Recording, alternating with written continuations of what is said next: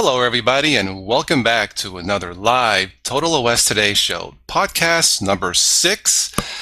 This is a weekly podcast show, if you are new to this, where we discuss everything that is technology-based right here on the terrific Linux distro community. And for tonight's show, we will cover favorite Linux and/or Windows pieces of software, apps, if you are using Windows or a dual booter, like myself. Now, this is the point where my co-host goes, Windows, boo! And this is when I say, Arch Linux, yay! Hi, Spatry, what's up? Hi, Total OS Today.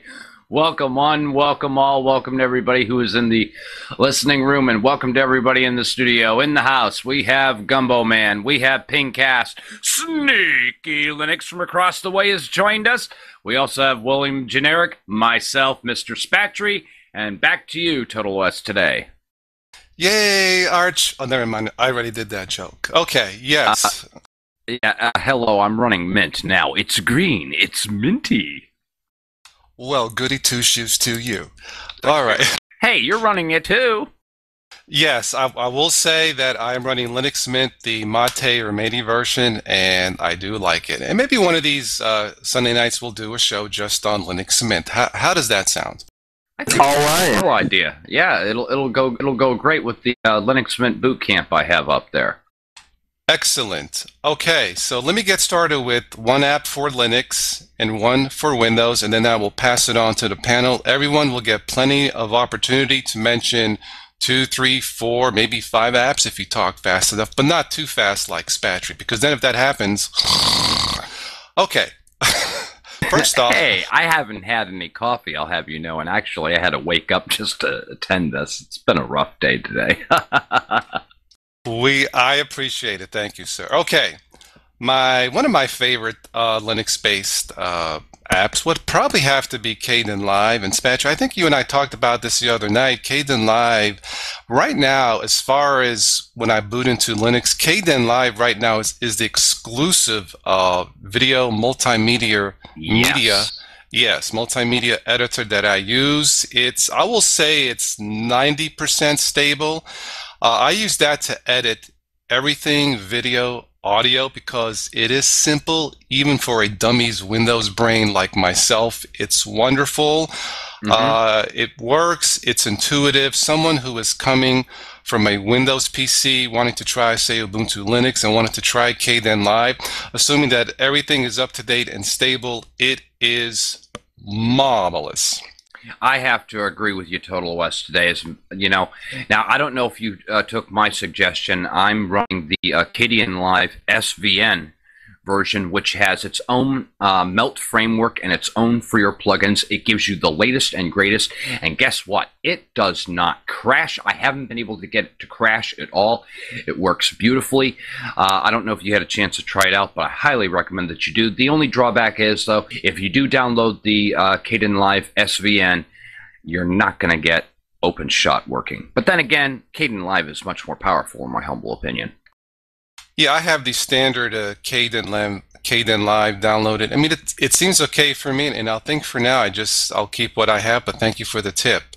Let's see. As far as something I use when I boot into Windows 7, Boo! the Arch Linux. Oh, I'm sorry. Yay! Okay, what do I use? Well, as far as playing my multimedia, I use the standard Windows Media Player. What is it, version 12? I lost track of what is installed in Windows 7. Now the reason why I use that, it is a terrific organizer. It organizes my pictures, my videos, music. I mean, it does it all. It's, as far as I can tell, it's never crashed on me. It's very, very easy to use, simple, dummies proof. Now, on rare occasions where it may not play a certain media file, VLC is also terrific. It plays everything, and that's also cross-platform for both Windows and Linux-based operating systems. Okay, that's my top 2, I would say, just off the top of my head. So what I will do now, I will go down the panel, and you're welcome to mention at least 2, maybe 3 if you like, your favorite apps. So let's start with gumboman. One of my favorite apps that I like to use in Linux has to be, yes, the Firefox web browser. And that's available on any operating system that they have. I mean, it has all these add-ons like ad blocker. They also have like add-ons hide your address and flash killer, and they also have personas, and you can make your own personas to dress up your web browser, and they also have stylish to really create some nice effects on your web browser. And another one another app I like is actually a game called Xenotic. That has to be one of the best free first-person shooters I've ever played. You can create your own maps, and the maps are cross-platform to work with Nexus. And also, though it may not have that many players, the players I do play with are extremely good, and it's a very fun experience for me. Cool, gumboman. Do you have another app, or just those two for now? Um, I guess I can add one more to the list, being Deluge, which is a BitTorrent client, which is very good because you can hide your you can hide your IP address, because even if you own like a movie per se, you can download a copy as long as you're not going to sell it. But even if you do that, you can get some heat from the MPAA. So yeah, that's very good. Deluge Okay, is an awesome client. Yeah, I have to agree there. cool. Pincast, toss me 3 apps. Oh, my first one is SSH. That's short for Secure Shell. What that does is allow you to remotely connect to another computer and take control of it. Now, you just get a command shell, and there are other ways to get graphical desktops, and you should be able to get X11 going. You know, you should be able to open up a program through the terminal, but you can. There are ways like VNC to get your desktop. But basically, I can take control. If I'm on my laptop, I can take control of my desktop, send, receive files, do whatever I want on my desktop, run stuff on my desktop. Let's say there's a firewall in the network I'm elsewhere, and the firewall is blocking me from a site. I could get into my desktop, then use my desktop to go to that site, and I get around the firewall. I'd have to say my next favorite application would be Terminator, which is a terminal emulator. It's tiling too. You can you could split it vertically, horizontally. You can tab it. It's pretty customizable, so it makes easy multitasking through the command line, and it's just incredible. I love it. And my third application, I would say, would have to be OpenShot, because that's what I use for my videos, and it's a very, very simple and easy to use interface. I don't do too much with the multimedia work, so I just need something that I can pick up and use, and OpenShot delivers on that. Okay, cool. Now, Sneaky, you've been doing this longer than I have, so sir, if you have more than 3 apps, like 4, you are more than welcome, so toss them at me. Okay, guys. Right. Now, I don't actually use Windows, or we don't actually have a Windows machine in the house, but all my clients use Windows. My favourite Windows application is now called CCleaner. Many moons ago, it was called Crap Cleaner.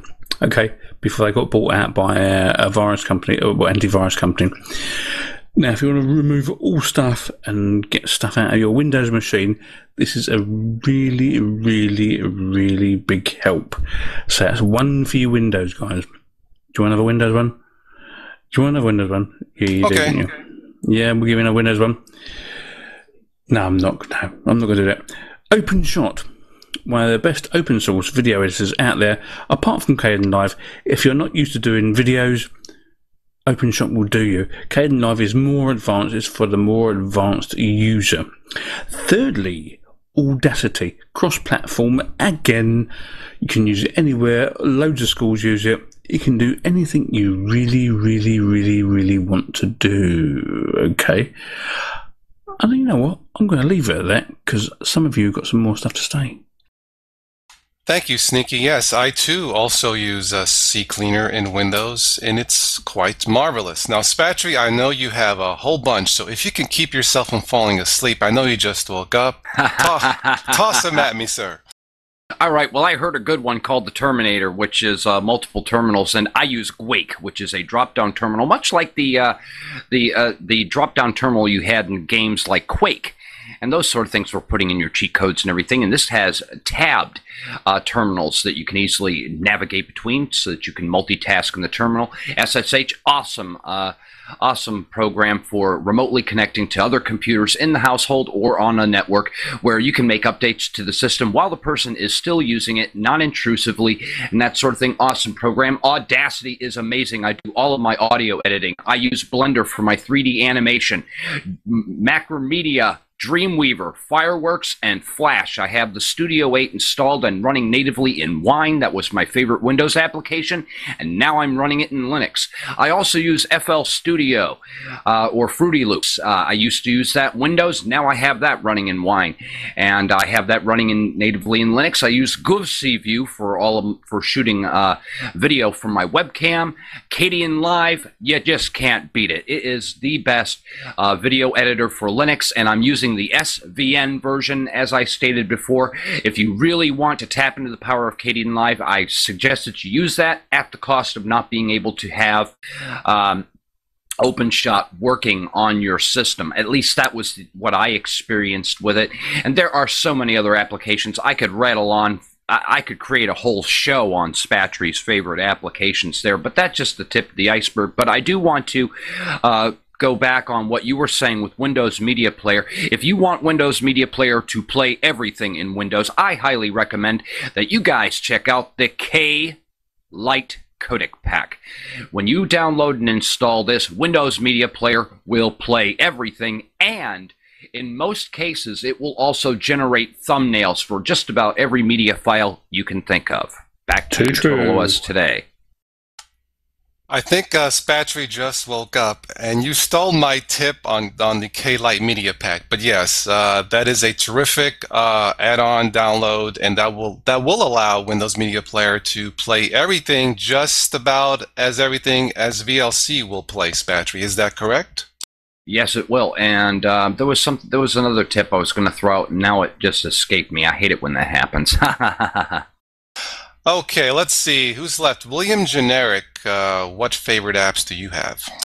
Well, my favorite apps are ZSNES, a Super Nintendo emulator for Linux, and a Sega Genesis emulator called Gens GS. It's available for Linux as well. It's actually a good emulator. It's free to use and free to get. You can put the Super Nintendos in. You can also do the Sonic games in the emulator and NES games such as Super Mario, and it's fun and easy to play. I wanted to also say this: if we have any Windows listeners or Windows Linux dual booters, probably the easiest place program to use to search and download software is the Ubuntu Software Center. Very easy to look at, colorful, simple to use. Now, Spatry, I think in some of your videos you said you would prefer the Synaptic Package Manager. Could you elaborate on that, please? Well, only working in Linux Mint. I experienced an issue with using their software center to uninstall programs. So I prefer using the Synaptic Package Manager for adding and removing programs from my system. Now, I really don't remove that many programs from my system now that I have Linux Mint running the way I wanted it. I just did that initially after doing the install of Linux Mint to get rid of the applications that came pre-bundled with it that I just knew I wasn't going to use. Okay, just a couple other things, apps here. Sneaky had mentioned Radio Tray. This is a terrific lightweight program to stream. Awesome. Yeah, I like Top 40 Jazz, Smooth Jazz. I haven't used it in a while, but that's terrific to stream radio stations across this wonderful planet of ours. I also use, like I mentioned, VLC. I use Kazam sometime for Yes. screencasting. It appears to be more stable now, so in Ubuntu version 12.04.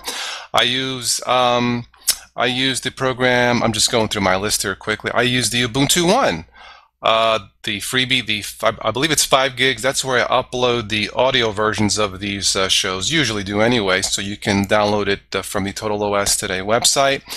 Let's see. I use a program called Easy MP3 Gain to normalize the podcast, and there's also a similar version for Windows. I believe it's just called simply MP3 Gain, and it's never failed me. And that's a terrific program. Say you've ripped, I don't know, 40 of your favorite CDs onto your computer because you want to transfer it to your iPod, or media player. You can use MP3 Gain to set a certain level, say between 90 and 92 dB, so all of your music will play at the same volume level. Extremely convenient to use, and honestly, as far as the podcast, when it needs normalizing or at a certain volume, I use Easy MP3 Gain somewhat exclusively. If I don't, or if I'm just mucking around in Kden Live, I will use the normalizing function in Kden Live. But I believe, Spatcher, you mentioned Audacity. I believe you can normalize audio quite easily in Audacity. Is that true? Absolutely. And as a matter of fact, I'm even going to put a tutorial up on this, because when editing audio from podcasts and that sort of thing, some volumes may be a little bit lower, from some of the speakers and higher from the others. And Audacity has this magnificent compression effect that you can apply. And I have a nice little setting, and what it does is it does, it just brings all of the audio up to a certain peak level, and then you can run your normalization filter over that to reduce the volume a little bit as a whole, and it does a much better job. I did try the MP3 gain that you suggested that I try out, and I really didn't notice that much of a difference with the audio, but then again, it could have been the audio format that I was working with. It's possible, yeah. I mean, like, it seems to work for me when I use. I mean, it works either whether I use Easy MP3 Gain to mess with the audio, or in Kden Live. But I haven't had any issues with either piece of software. Okay, let me put you guys on the spot. I dual boot, and my channel caters to, as Spatry says, the one-shop stop for dual booters, for Windows dummies. Now, when I say dummies, I mean that with all due respect to all Windows people who wanted to try Linux-based operating systems, such as two of the ones that we have mentioned, which would be Ubuntu, Linux, Mint, XFCE as Spatry users. I prefer Mate or even Zorin. So let me go down the panel here. If you had to recommend the absolute must-have program or application to use that a Windows user or a new Windows dual booter cannot live without, what do you think you would recommend? Let's start with gumboman. I have a few actually. One is the Ubuntu Software Center, because you can search for applications, and the other one is access to a web browser where you can Google questions. Okay, Pincast.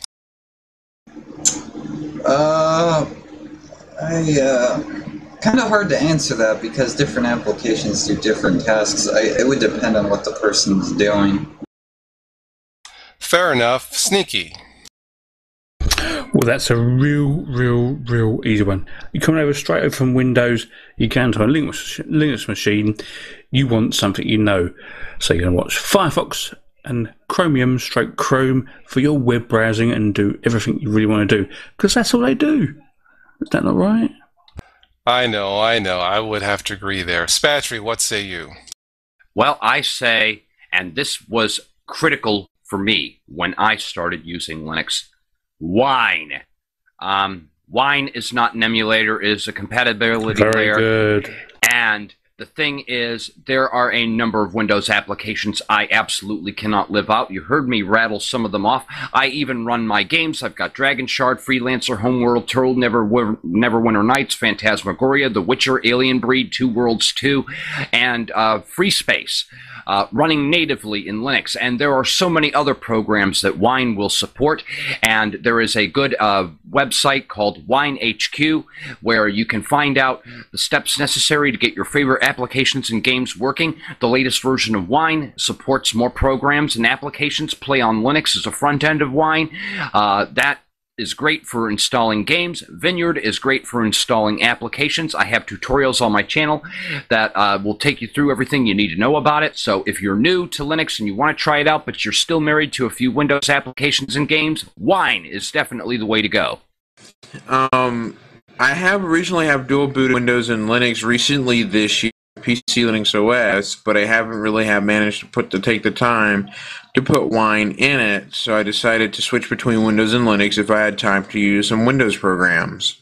So let me ask you this. Let's pretend I am a brand new Windows/Linux dual booter. I just booted into my brand new Ubuntu or Zorin or Linux, and tell me real quick, what's the #1 program I should learn or go to right now? The number one program, that's going to be a tough one. Let me see, hold on. Would Wine be the answer? Fair enough. That was mentioned, but that'll work. For me, I love the Ubuntu Software Center. I love the way it looks. It's how can I say this? The way it looks, it's comforting, it's inviting, and if a brand new Windows/Linux dual booter wanted to go straight to a program right away, I mean, besides going into like Sneaky Linux said, browsing with Firefox or Google Chromium and all that stuff, which is fine, but if I had to recommend the #1 thing so a Windows Linux dual booter may learn what Linux is all about, I would have to pick the Ubuntu Software Center right off the bat. If anything, just to browse and see what is available. In my opinion, it is dummies proof. And it's a great way to find alternatives to the software that you commonly use, such as if you use Microsoft Office, obviously you can find alternatives for that. LibreOffice is right now the contender that's out there. And there are so many other applications, and I like how it lays out and gives you a screenshot and description of everything so that you have an idea of what you are downloading. Not only that, but other people rate those softwares. So, you can download them by rating and try them out. Yes, very good. Okay, our time is almost up here. Let me just say that all you Windows folks or wannabe dual booters who are listening to this, and if you're still not sure or are still lost, feel free to go to the Total OS Today channel on YouTube or Spatry. Spatry's latest tutorials, the boot camp on the Linux Mint. The XFCE is wonderful. The series of videos I've done on Zorin, take a look at that, or even Linux Mint. But I guess what I'm trying to say here, we are here to help you out. And of course, Sneaky Linux has been doing this a long time. Thank you, Sneaky. Yes. Yeah, in fact, No problemo. Yeah, Sneaky. In fact, before I started my channel, you are one of the few channels that I followed since the beginning because you just got straight to the point and you know what you are talking about. Your videos were very professional. It just sounded like you knew what you were talking about. And as a newbie at the time, well, not quite a newbie, I felt comfortable listening to Sneaky Linux. So there you go. If you are a Windows newbie, dual booter, no question is too dumb to ask. We are here to help. It is a very friendly community here on the LDC, the Linux distro community. That's all I have to say. Spatry, if you want to take us out, sir. All right, once again, it was great having all of you. Thank you once again, Gumbo, Pingcast, Sneaky Linux, thanks for joining us. William, thank you. And thank you, Total OS Today, for having me today. And thank you, all of you, for a wonderful show. Thanks for everybody participating in IRC. And we will see you next time in your Linux future. Good luck and may the source be with you. welcome. I love it. May the source be with you. Oh, yes. Thank you. That just made my day. Dun, dun, Take, dun, dun, take dun, the dun. red pill. Take the red pill. Oh, why didn't I take the blue pill? Spatry, I am not your father. The Force is with you, young Skywalker, but you're not a Jedi yet. Folks, we have just disproved the claim that we are professionals. We are very sorry. We will do a better job.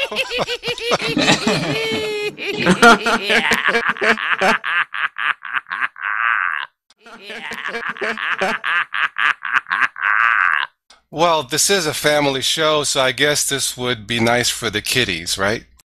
Mm-hmm. Hey, we cater to children of all ages. I always say, aging is mandatory, growing up is optional.